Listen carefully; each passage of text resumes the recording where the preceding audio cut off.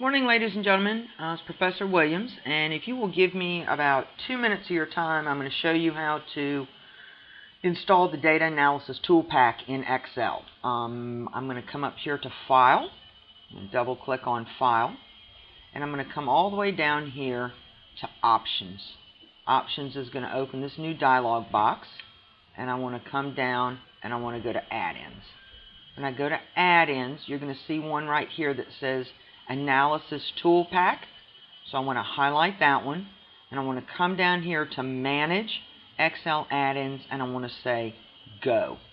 What's going to happen is it's going to give you this little baby box, and what you want is this Analysis ToolPak.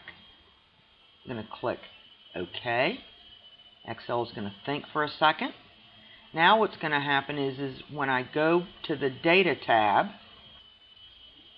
and I scroll all the way over up here, I'm going to now see one that says Data Analysis. That's going to be new. You won't have had it before.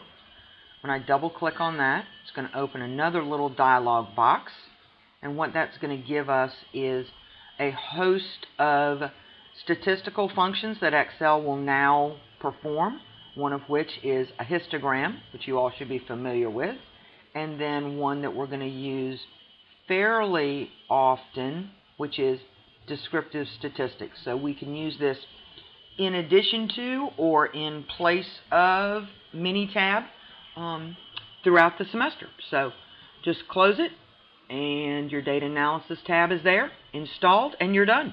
Thanks. Have a great day.